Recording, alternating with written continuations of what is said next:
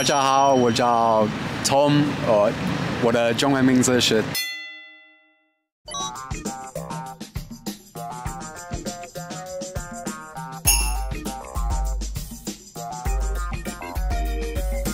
Where from?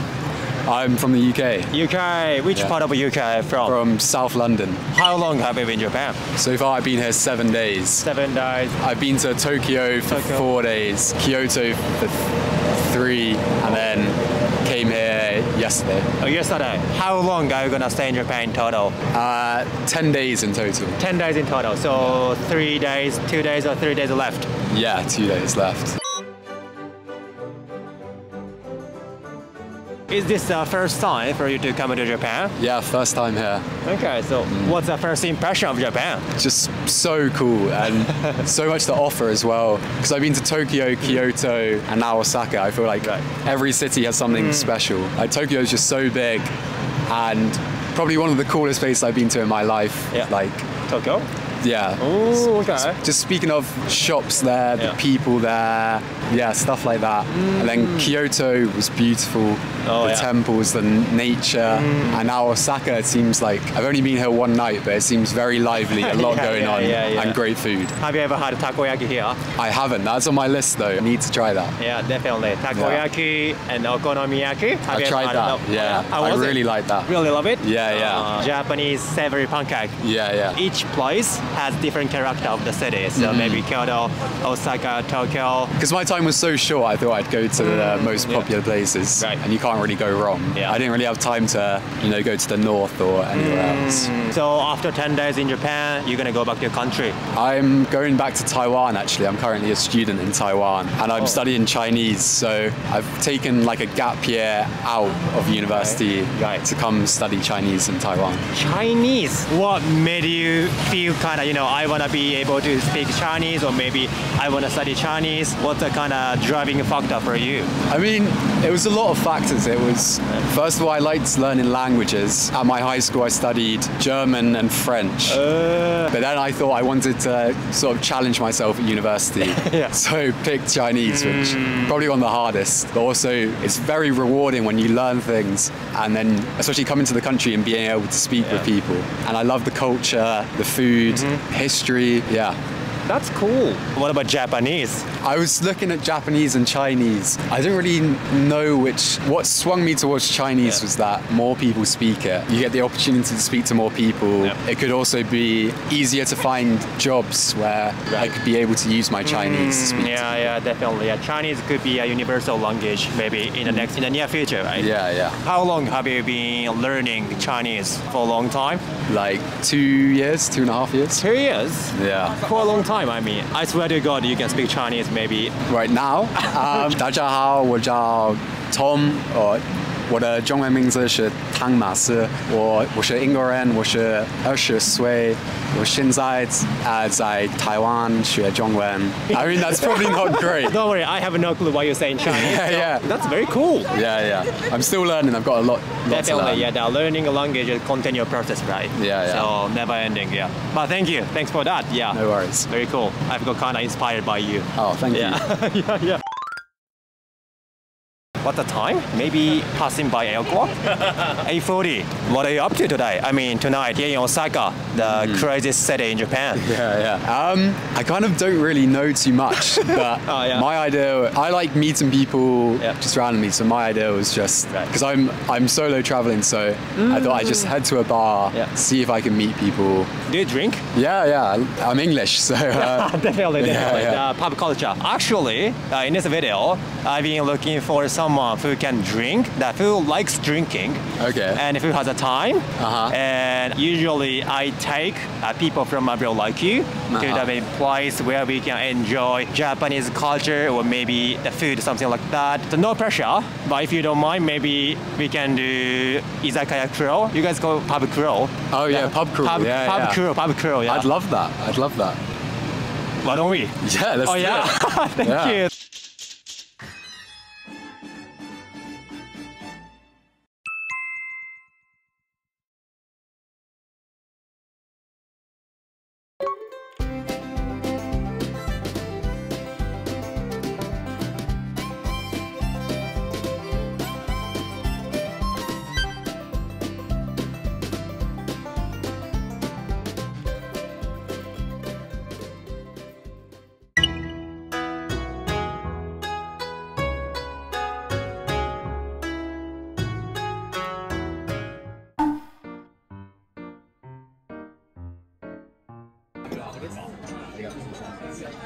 Do you know how to say cheers in Japanese? Kanpai. Kanpai. Yeah. Can we say kanpai? Yeah. Kanpai.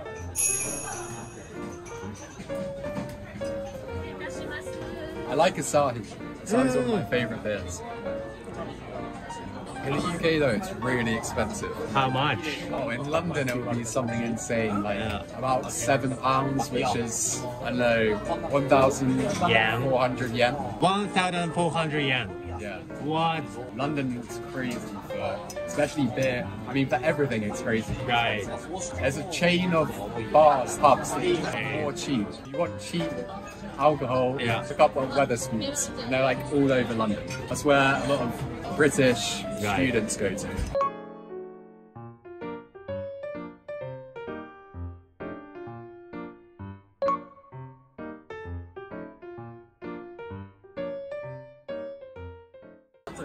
Oh yeah. Hi, Adamos. So this is the stingray. This is stingray.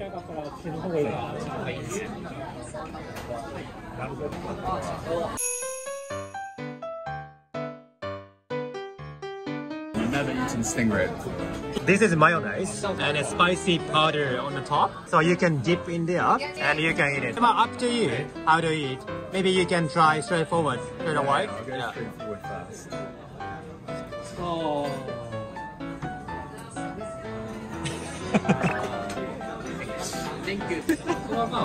It's very chewy. It tastes good though. I think the mayonnaise might help.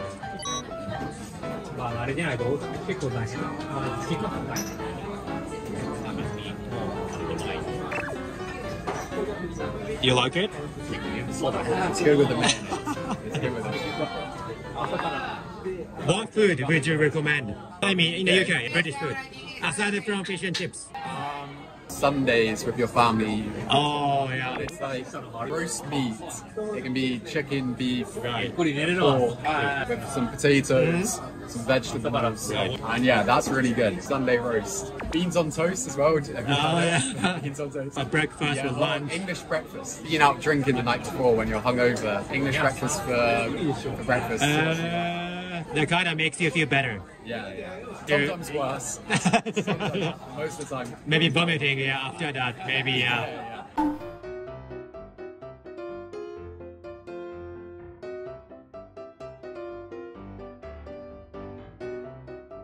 You like edamame? Yeah.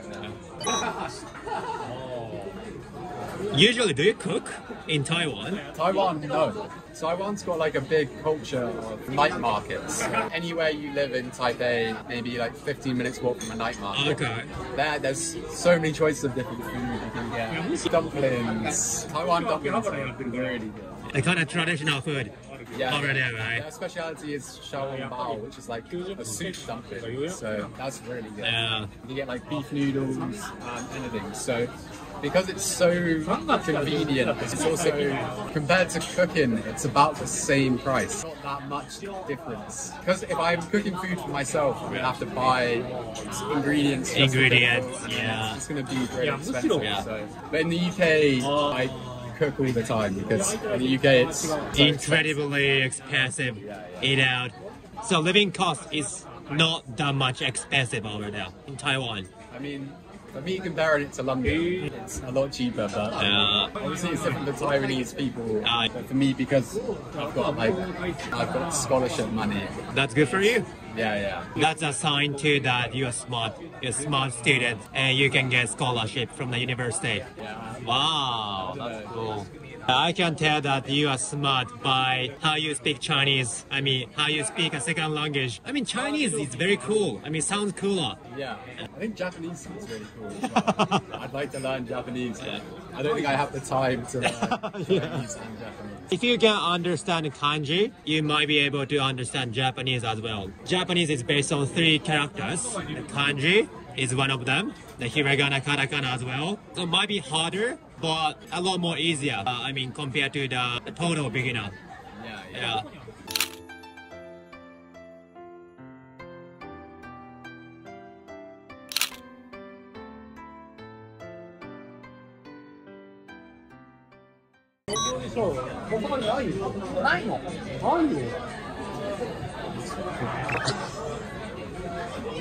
Looks very chilly though. Not that much? Not too much. What would you rate out of 1 to 10? I'd give it a 6.5. Oh, okay, 6.5. Very chewy. How would it be 10? How would it be 10? Yeah. Bit more texture to it. Texture, okay. Yeah, I think that's the main thing. Do you consider yourself a foodie person?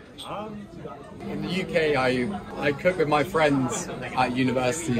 Every 2 weeks, we go through the same rotation of stuff. So I feel like I can't really say I'm a foodie, but I like to just try things I've never had before. That venture outside of your comfort zone, I think I might not order it. I'm happy I've tried. Yeah, you never know until you try. Just give it a shot. So you've been to a couple of places so far, Tokyo and Kyoto, and here in Osaka. Tokyo is the best place you mentioned. Yeah. What about food? What's the best Japanese food so far? Yesterday in Osaka, I had some Wagyu beef, and that was really good. It was authentic. You kind of cook it yourself. Oh, that kind of yakiniku? Do you know yakiniku, the Japanese barbecue place? I don't know, but yeah, that sort of thing. Cook by yourself? Yeah. Like grill?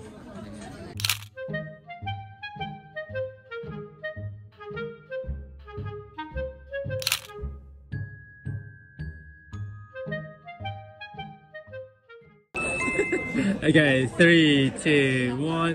One more shot. Full body. 3, 2,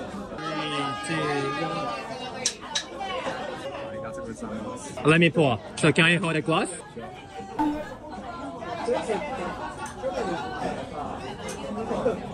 Come by.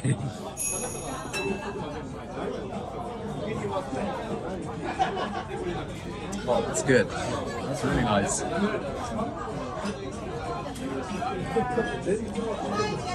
Pretty. Yeah.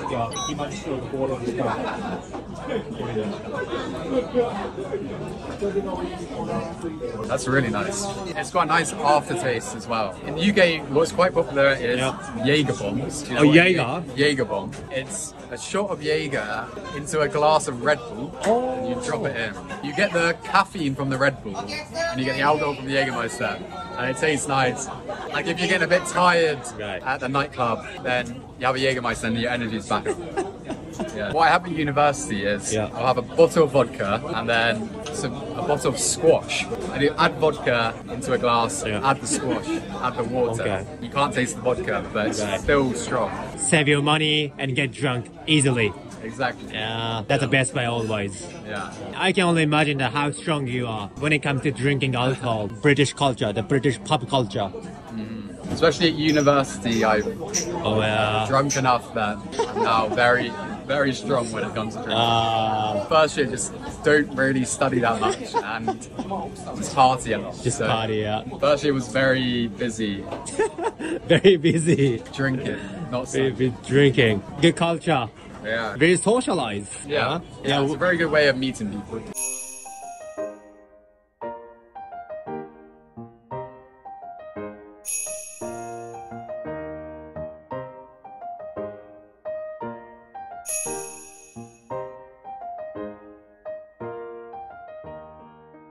You gonna take one more? Yeah. You can say stop. Stop. Okay. Where did you learn that? I think I googled it because I was like, I need to know how to say it. That's in a polite way, That's what I like about Japan. It's very polite. Everyone's very polite. And also customer service. If you go into shops or restaurants, there's always someone greeting you. Even though I don't speak Japanese, they're always very helpful. If they can speak English, then they help me. Like I've left restaurants and then like the cooks thank you, the waiters thank you. It's really nice. When it comes to the culture shock, did you find any culture shock along the way? You might have encountered something new you have never experienced in your life.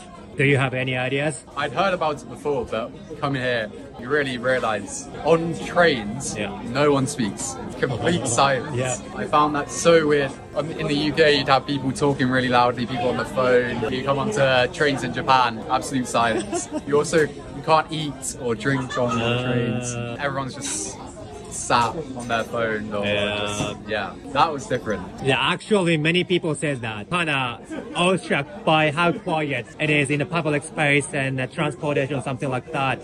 Taiwan, it has some similarities with Japan. It's also quite quiet on the trains.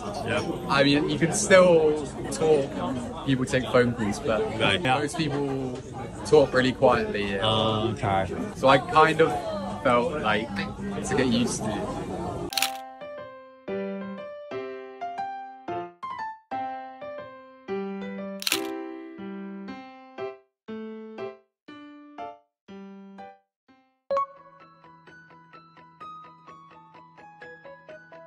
There are Japanese lady, Korean lady, Chinese lady in front of you. Do you think you can identify, or let's say this lady is coming from this country?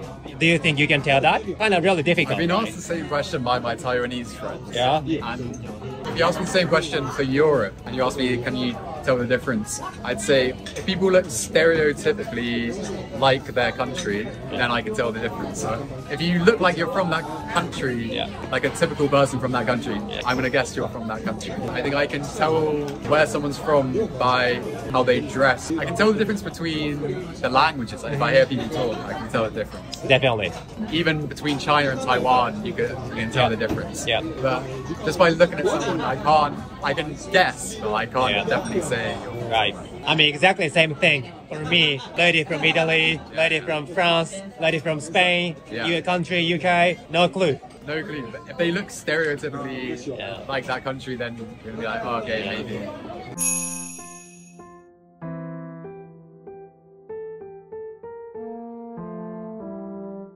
How much are you drunk now? Let's say out of 10, 1 to 10. 3 or Oh, still?